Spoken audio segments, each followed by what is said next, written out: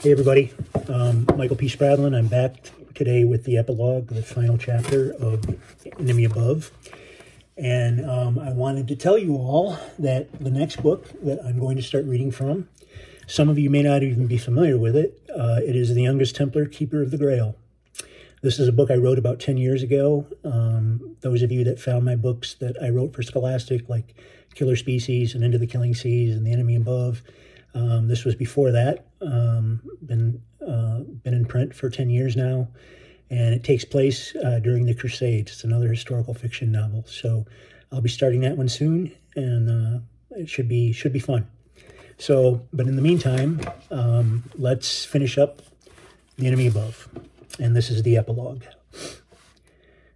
Daniel came to live on the family farm with Anton and Dmitri. He had nowhere and no one to return to, and Anton was happy to have the company. Uncle Pavel had chosen to rejoin the militia and chase the Nazis out of Ukraine. The Germans were sure to lose. Men and women of good conscience would defeat evil. Every day, Anton thought about what the war had stolen from him. His childhood, his boob, his father. Uncle Dmitri did his best to keep his nephew's spirits up. Anton and Daniel helped him work the farm, and even found occasional time to read and explore, but nothing felt the same anymore. One morning, Anton woke up with a decision made. He packed his blanket with a map, a canteen, some matches, and some bread and potatoes he'd nabbed from the kitchen the night before.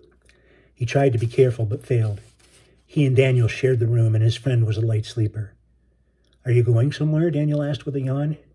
"Yes," Anton answered. "West, to Poland. I'm going to find my father." "Anton, what if your father is... Then at least I will know." "Have you told Dmitri?" "No. He will forbid me to go." "What should I tell him?" "You won't have to. He will know why I must go."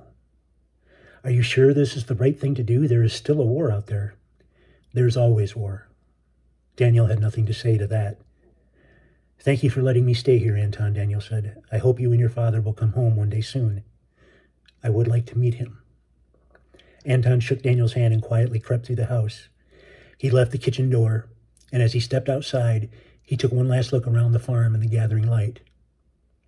Then he pulled up his collar around his neck and headed west into the cool, fine morning. And that is the end of The Enemy Above. Thank you for coming along while we read along. And again, I'm going to be starting the very next day, tomorrow, with The Youngest Templar, Keeper of the Grail, Book 1 of the Youngest Templar trilogy. That is also available as an audiobook, The Youngest Templar. I'm not sure I can do quite as good a job as the actor that read for the audio, but I'm going to give it a try.